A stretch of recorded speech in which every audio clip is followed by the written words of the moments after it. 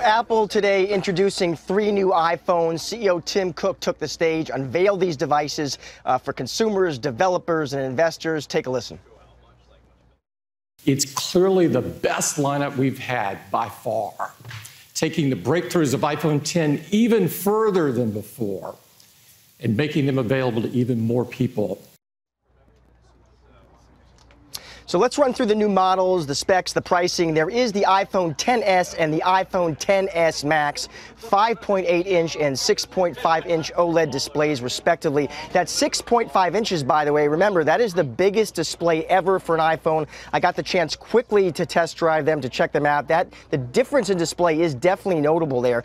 Faster and improved dual camera system and powered by that new A12 Bionic chip. Now, the XS starts at $999. The XS Max starts at $1,099. That was actually higher than at least some on the street had expected. Pre-orders for those phones are going to begin on September 14th. Availability beginning September 21st. Apple also introduced this third model, though, a newer, lower-priced iPhone XR, 6.1-inch LCD display. The new A12 Bionic chip, also powering that handset, starts at $749. Pre-orders there start October 19th. That's going to be available beginning October 26th. Couple questions here for investors to think about. What is the mix of iPhones going to be in the quarters ahead? Obviously, that's going to have a big impact on margins, on average selling prices. Also, just more broadly, when Tim Cook took the stage there, did he convince enough people that the iPhone X isn't just his most popular phone, but it's his most mainstream phone? Because he basically just introduced 3 new iPhone Xs to choose from.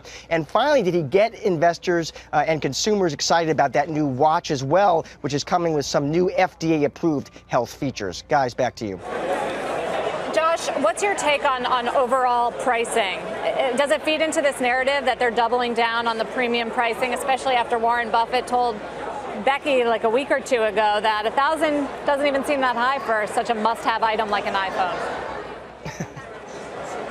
Right, Warren Buffett, certainly that take is one on the street. The pricing was so interesting because it was really a wild card, and analysts were kind of all over the place. I talked to some analysts who thought actually it was going to be $999. In other words, the same as the 10, because they told me they just thought that was the ceiling. That's the most people are going to buy. Others said they disagree with that because quarter in and quarter out, Cook had said that 10 was performing strongly. So their point was, knowing the 10 was performing strongly against the backdrop of a strong economy, why would he leave margin on the table? So they've gone for that higher price point. We're going to soon find out what consumers think about it.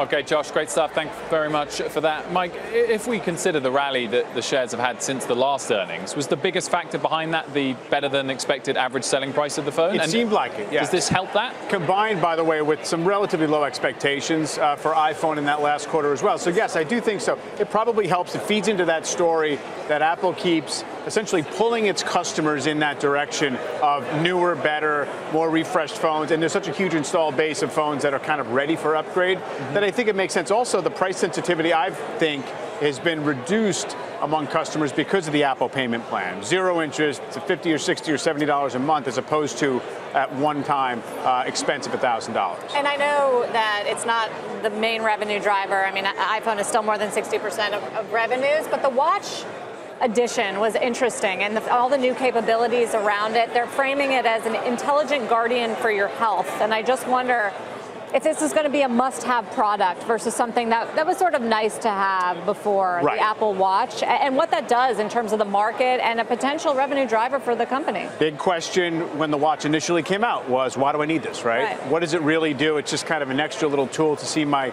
texts and emails and things like that. So this is an answer to that. I do think, the watch and the other kind of secondary products are becoming big enough that they matter now, even though they're not the main driver. Nancy, you're a holder of Apple stock. Does today change your perspective on it in either direction? No, I like a lot what I heard. This is always the opportunity for the critics to come in and say it's not enough. The year after Tim Cook took over, there was questions of whether or not he would remain the CEO, whether he was doing a good job. The next year, he made Barron's top CEOs list. Questions about services. And this last quarter, we heard that we're going to be, at double the services revenues by 2021. I think this company is hitting on on most cylinders, and that it's the kind of company that everyone likes to pick apart. Where's streaming? Where's the content? But I'm thrilled. I'm in line for a Max, and I'm ready to switch over my Spotify subscription to Apple Music. So I liked what I heard. $1,099. I hope you've got it ready, Nancy. Payment plan, Will. Payment plan.